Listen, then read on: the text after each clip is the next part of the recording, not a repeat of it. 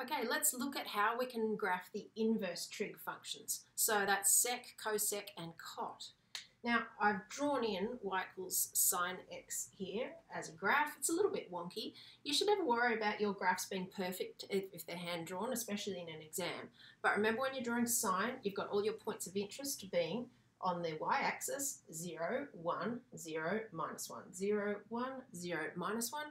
And they go through those points of interest every 90 degrees. So as you're graphing it, put your dots in where you know it needs to go through and then just join it up with your wavy line. That's good enough. All right, so if we go to graph the inverse trig function that's associated with sine, now which one is that? Remember, we use the S to remember the third letter, and that is cosec x. Remember what cosec x is. Cosec of x is equal to 1 over the sine of x. Now keep that in mind with your graph, because all we've got to do is say, all right, what's the y value at any one point along this graph? What's the y value, and what happens if I tip that upside down? In other words, find the reciprocal of it, or find 1 over that number. Now let's look at our points of interest first, the zeros and the minus ones, because that helps us out a lot. If I've got 0, what is 1 over 0? Well, you can't do that, can you? So straight away, cosec x is not going to be definable along that axis. So we can put an asymptote in straight away. Now, you know that the period of sine x is 360 degrees. That means it repeats every 360.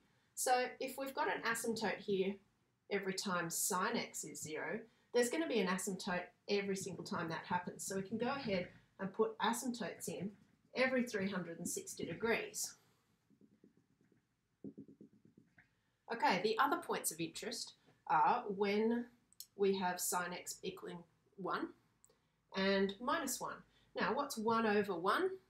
It's just 1, isn't it? So cosec x is going to go through that exact point. So we have a point on the curve, and it's going to go through every time it's on the top of that hump. So we can put all of those dots in. What about minus 1? What's 1 over minus 1? It's just minus 1, isn't it? So all of those points are also on our curve. Okay. Now think about what happens if y is very small here. Let's say it's 1/10 or something like that. What happens when you tip 1/10 upside down? You get 10. So the tinier the fraction of sine x, the bigger the value of cosec x. So where it's really small here, cosec x is going to be really, really big. Now how big? Well, it's an asymptote. And remember, things don't come at asymptotes, head on. They come in at a glancing, getting closer and closer, but never getting there kind of way. So we know we've got some sort of a curve like that, and it has to come down to here. Now, as we get closer and closer to sine of x being 1, cosec x is going to get closer and closer to 1 as well. So they're going to come down here. The graph is going to come down here and sort of echo that curve, but upside down, okay? So it's going to head up like that. All right, now we had another point of interest here that we didn't look at, 0.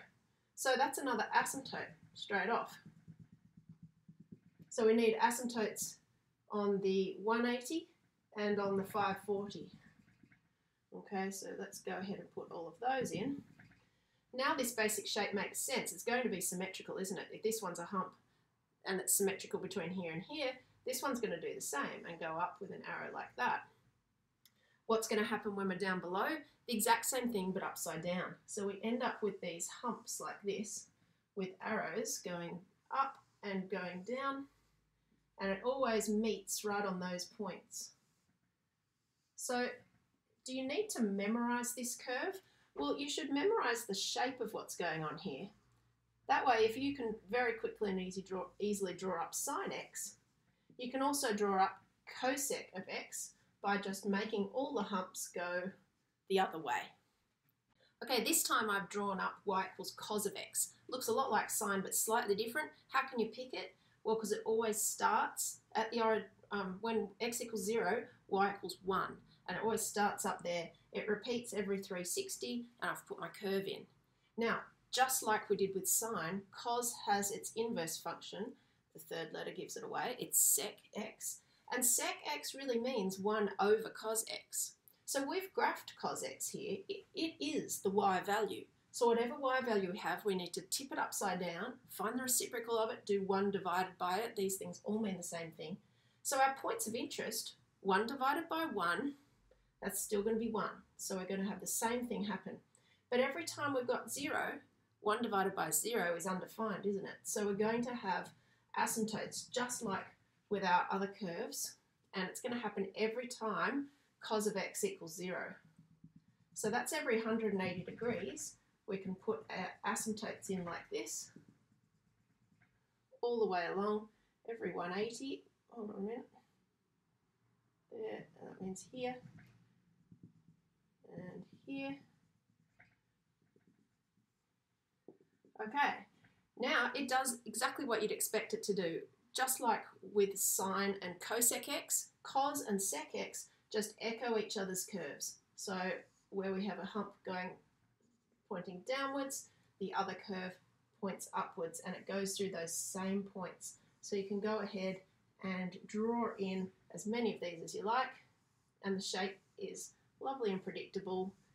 And once you know cos x, you don't have to memorize all of the points for sec x. You could always just draw up cos x really quickly and then easily see where the asymptotes will go and which way the humps will point. And now to graph the last one, cot x. If we start with a graph of y equals tan x, we can see that we get these familiar patterns. They look a little bit like cubic curves, and they happen every 180 degrees. They repeat. Goes through the origin, and so that helps remind you that if it's got a 180 degree width almost, then 90 of that is on either side of the origin. So we've got asymptotes at minus 90 and 90 and so on.